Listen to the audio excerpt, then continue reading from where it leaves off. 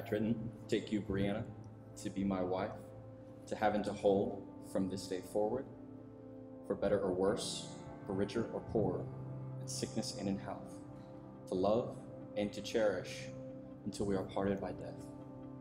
As God is my witness, I give you my promise. I, Breanna, take you, Trenton, to be my husband, to have and to hold from this day forward, for better, for worse, for richer, for poorer, in sickness and in health, to love and to cherish until we are parted by death. As God is my witness, I give you my promise.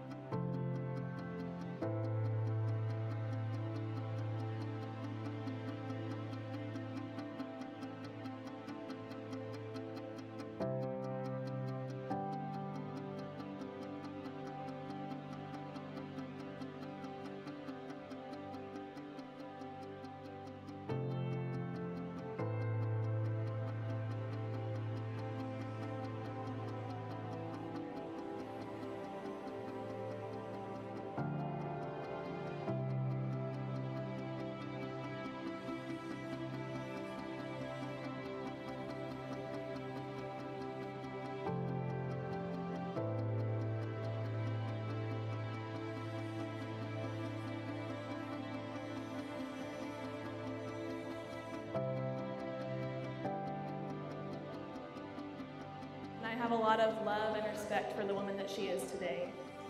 She's just so patient, and she is graceful, and she's one of the strongest people I know. And oh my gosh, isn't she gorgeous? I'm just glad that she's found somebody that can appreciate her as much as I do, and I couldn't have picked somebody better to do that than Trenton. I've been really blessed to be able to watch their relationship grow over the years, and I've just always been so proud to watch them do whatever it takes to make each other happy. And even through their ups and downs, they've always been so selfless, and they're so willing to make sacrifices for each other. And that's how I know that this is going to last forever. So Breanna and Trenton, my wish for you is not that you would have a lifetime full of happiness, because you won't always be happy, but I wish you to have a lifetime full of this selfless love for each other.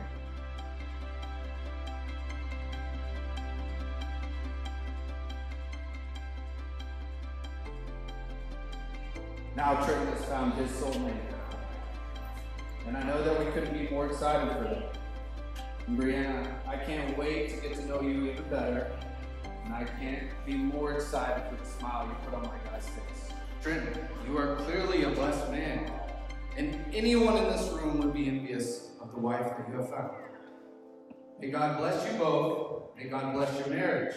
And I hope you always know that I'll have your back if you need.